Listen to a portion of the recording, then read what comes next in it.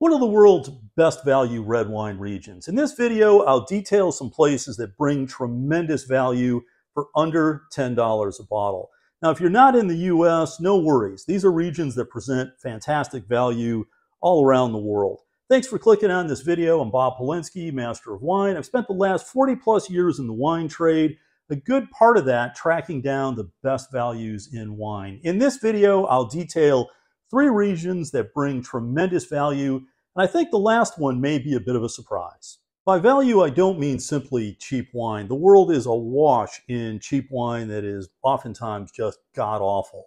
What I'm focusing in on are wines that have a true sense of place, they're consistent from year to year, and in many cases, they can more than hold their own against much higher priced wines. Now, it was tough to come up with this list and to keep it only to 3 regions. So this was a bit of a tough chore, but the opinion here is solely my own. If you have some thoughts on it, I'd love to hear from you. Please post your comments down below. I try to follow up on each and every comment. As I started to work down the range of options, it became clear there was a handful of points that popped up time and time again.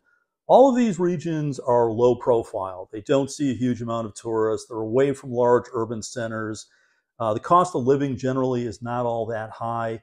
These are places that embrace wine. It's part of the local culture and they drink a lot of it. Also, in many cases, they've embraced local and indigenous grape varieties. And the last point ties to the yield in the vineyards. And this is really a major point. In many cases, you'll find vines that are older vines typically produce less fruit of better quality. Therefore, that provides the raw material for what's going into your wine glass. Bottom line is, oftentimes, that'll give you a better glass of wine. In no particular order, the first region for outstanding red wine value is Abruzzo. The wine to be tasted is the Masciarelli Montepulciano di Abruzzo. Abruzzo is a region that's about a 3-hour drive east of Rome. It's an ancient wine area. It's one of the largest wine producing areas in Italy, but much of the production has been dedicated to entry-level price points. Oftentimes it would be the wine you'd find on the bottom shelf in a grocery store, it'd be the entry level on many wine lists. That image is quickly changing. The focus now is much more on improving vineyard techniques and methods in the winery, and there's been a huge uptick in quality.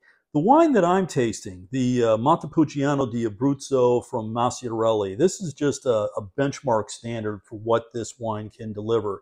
Now, this is a producer that sells in about 50 different markets around the world, so you should have a good chance of finding it. And just for clarity, Montepulciano is the grape variety that goes into this wine. Now, there is a bit of Sangiovese grown in this area as well, but that plays a very minor role.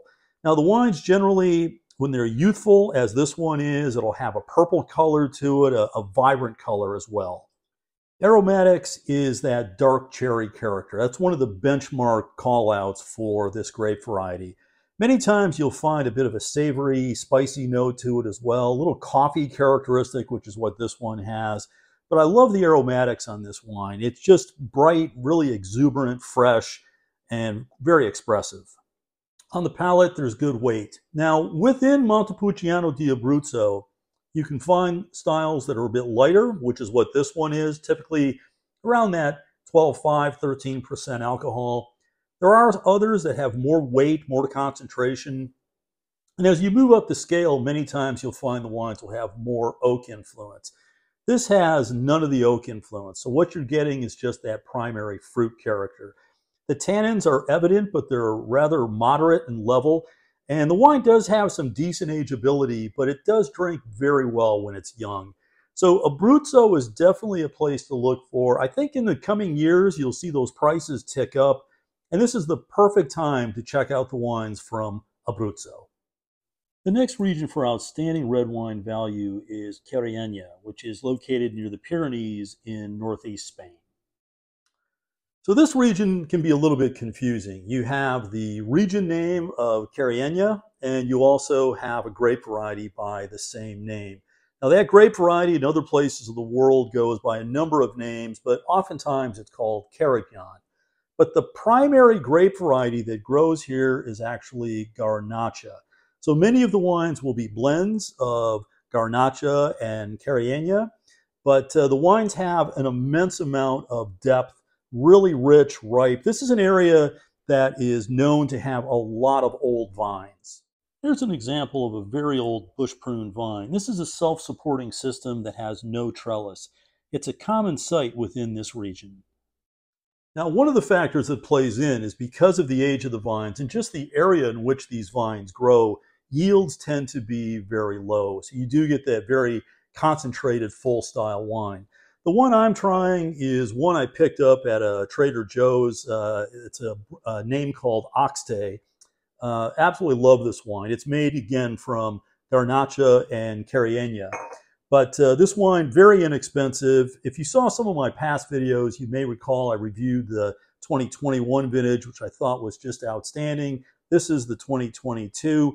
If you don't have a Trader Joe's around where you're at, no worries. I'll include some other options down in the description below, because this is a place that has a good amount of fantastic values.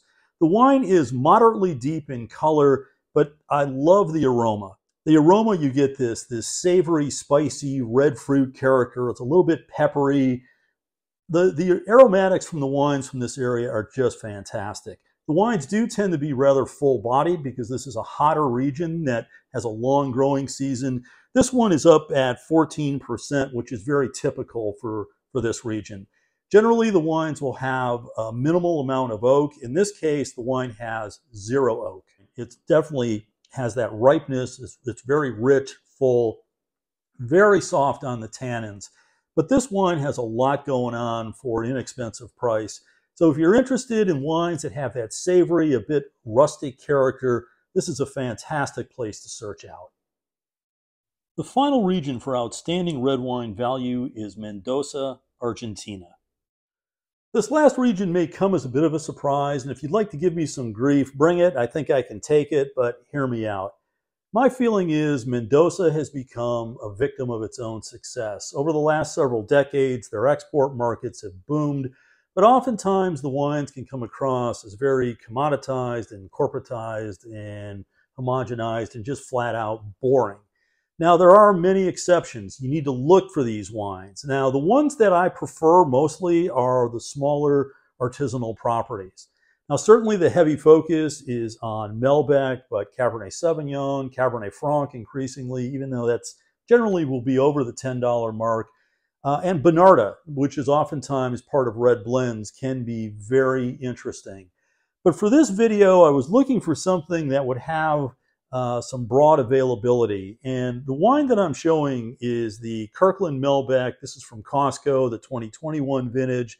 This is made by Broquel, which is a part of a family that's under the Trapiche umbrella. Trapiche, which is the largest producer in Argentina, and some of their wines I'm not all that thrilled with, but I think they've done a nice job with this wine.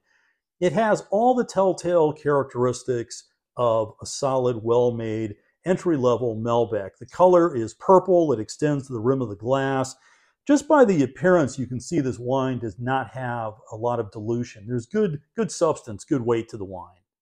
In terms of the aromatics, it has the telltale black fruit, plum characteristic. This wine also has a bit of oak, which is quite surprising based on the low price point. And on the palate, there's good weight. It's solid from start to finish. Again, it has a good amount of primary fruit. You get a little of that secondary characteristic from the oak.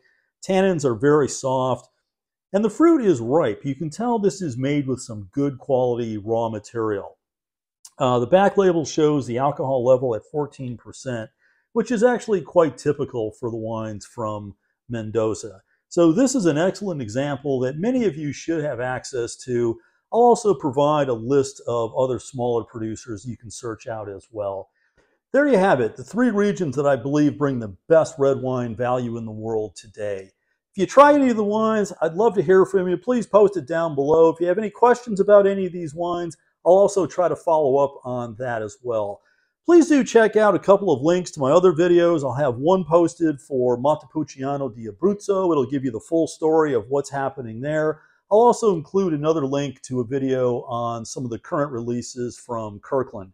If you've not yet subscribed to this channel, please do so. Hit that like button. definitely hit the notification bell. It'll keep you up to speed on all things happening with this channel. I appreciate you staying around to the end of this video. Hope to see you again before too long. And until next time, cheers.